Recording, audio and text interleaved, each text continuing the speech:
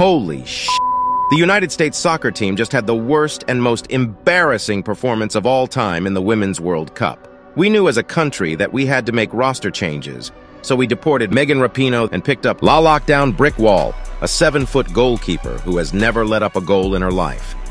Like her husband, La Nutmeg Field Fairy IV, she also suffers a rare, incurable disease that every time her boot strikes the ball, it is an absolute screamer into the back of the net. Team USA just launches the ball back to LaLockdown, and then the beast will just take it coast to coast for an absolute banger. Works every time. In a redemption match against Sweden, Brickwall led Team USA to an astonishing 69-0 win with one banger after another. LaLockdown ran up the score so bad that Sweden has just declared war on the United States. What the fuck is